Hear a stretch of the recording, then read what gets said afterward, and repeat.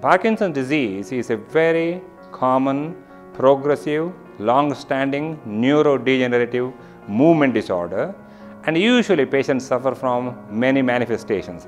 One of the common manifestations is tremor or shaking of their hands, occasionally legs. They also have stiffness in their muscles, in the arms, in the legs, and they have slowness of the movement which interferes with all the activities of daily living, including walking, talking, getting up from the chair, dressing, taking bath, etc.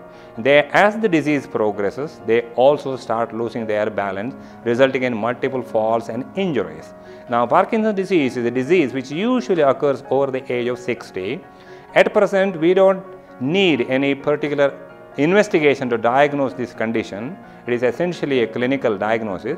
We do sometimes MRI imaging study and other investigations to rule out other disorders which can look like Parkinson's disease. Now, in terms of the treatment, fortunately, over the last 20 to 30 years, we have excellent medical treatments available with gradual adjustment of the dosage of the medication and frequency of the administration. The patient can get remarkably better, and deep brain stimulation is one of the options available for those patients who are not responding very well to medical treatment or having a lot of side effects from the medical therapy. Deep brain stimulation offers a considerable benefit for these patients in selected cases. Now, the prognosis for majority of the patients with Parkinson's disease is excellent these days. They can lead a very useful, productive life with careful adjustment of the dosage and frequency of their medications.